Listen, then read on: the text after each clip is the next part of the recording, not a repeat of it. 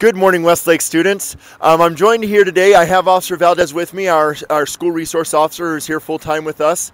As many of you may be aware, we discovered an Instagram post that had been placed that had some threats that were concerning to us and our safety of our school. Please know that your safety and the safety of everyone here at Westlake STEM is of a top priority. If you don't feel safe, it's very hard to concentrate and to learn. So with that being said, please know that our police force is investigating and seeking the source of the post. To this point, we have not found any credible evidence of it being legitimate, and so that's good.